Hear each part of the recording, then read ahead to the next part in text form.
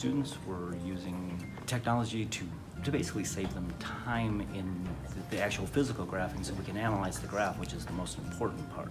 We need the technology that allows us to then analyze the graph. I want you to go to Google. I want you to figure out how to graph piecewise on Desmos. We have graphed plenty of piecewise functions by hand. We don't need to do it again.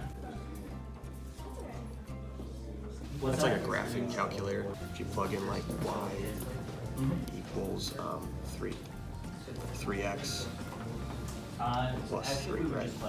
It just gives me the function with the y-intercept being at 3. You're going to click on the red one, but it's still attached, so we know we don't have any issue of discontinuity, correct? There's no discontinuity in this function.